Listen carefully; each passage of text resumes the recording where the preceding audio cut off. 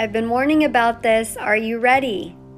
Have you prepared for a time of resting as the Lord has instructed us to do? To store up on food, water, resources, and to be in the Word of God for a time of resting.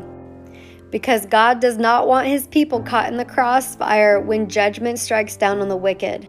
He doesn't want us out there trying to gather things when we were warned for an entire year ahead of time to do so. Do not fear. If you cannot stock up, that's okay. God will multiply what you have in your house. But do prepare by being in the Word of God.